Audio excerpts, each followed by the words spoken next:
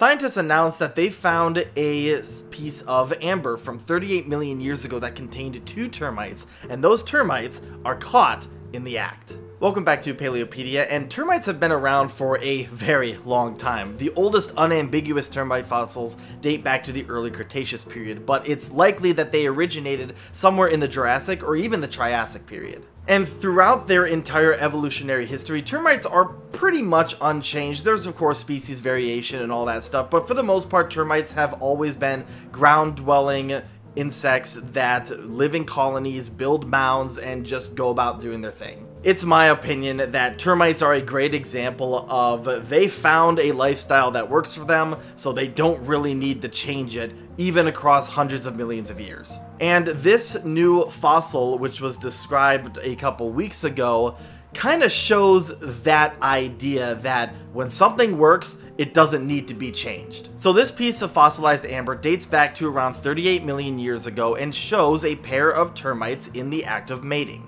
Termites mate using a process called tandem running, where one individual grabs onto the abdomen of another and they just kind of walk with each other so they can mate and start a colony. There was a little bit of confusion surrounding the fossil when it was initially unearthed because the insects are positioned kind of side by side to each other with the female holding on to the male. Now that's confusing because in modern termites today, if a mating pair die, they're usually just lined front to back to each other, not side by side like the fossil. So the question was, does this species of termite, which is Electrotermis affinis, mate a little bit differently than their modern counterparts, or was this something else going on? To answer that question, a team of researchers performed a micro CT scan of the fossil to determine the species and sex of the individuals. Again, the species was Electrotermis affinis and the female was holding on to the male. Then, in an attempt to recreate the fossil, the team had live mating pairs of Formosan subterranean termites walk across a sticky surface that simulated tree resin,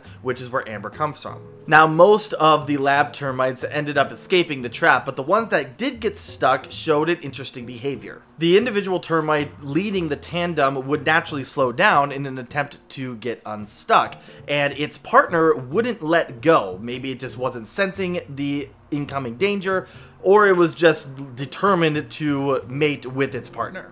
The second termite, whatever the case, would not let go and would generally walk around its mate while still holding onto its abdomen, eventually getting stuck in a side-by-side position similar to the fossil that's kicked off this whole study. These findings suggest that even 38 million years ago, termites were mating the exact same way that their modern counterparts are doing now. Now, while to people like you or me, this might not seem like a huge discovery, but finding fossils that are actively depicting behavior of extinct species is unbelievably rare. It's basically the unicorn for fossils and paleontology, which is why it is so important when they're found and studied in depth. And for the team that conducted this study, this shows how important it is that different scientific fields work together, even if they may not seem related to each other on the surface. And this kind of a study is exactly why I love paleontology, because it gives us these little snapshots,